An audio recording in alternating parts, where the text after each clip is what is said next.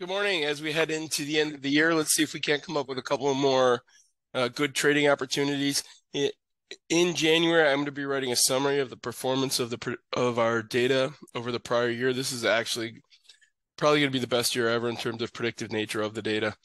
So here, for example, Nike, they beat earnings, price target raise, technical price action.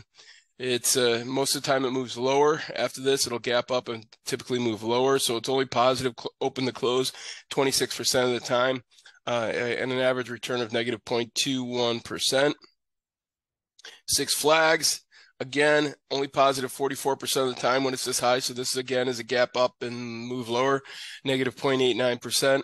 Lots of option activity going on today. So it's not particularly earnings, just people are active in the option market. Syntex Technologies. This one's positive 56% of the time by an average of 0.27%. And this is actually on the short squeeze list today, technical price action as well as earnings. So this one's an interesting security. We'll do one more on the long side. F-Star Therapeutics, buyout, 50% of the time, an average of 0.39%. And, they have earnings. So on the bottom side today, Core Scientific, bankruptcy, legal, and earnings, a negative 2.57%, and it's negative 55% of the time. So this is one that has been reliably a short opportunity in the past year. And again, just as a review, a negative 4.15 means the current conversation is 4 standard deviations more negative than it has over the last month. All right, ZYME, negative 0.27. And this one typically moves higher, though. It's only negative 33% of the time.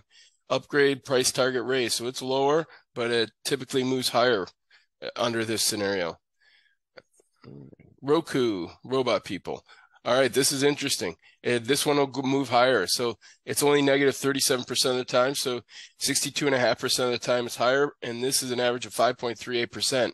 And this is on the short squeeze list, option activity, technical price action. Short squeeze, we talked about some of them. Camber Energy, Micron, AMD, Mullen Automotive. These are typical to the short squeeze list. Earnings today, Rite Aid, Cintas, Enerpac, Tool Group. These all have positive sentiment going in their earnings. Toro has negative. All right, good luck today.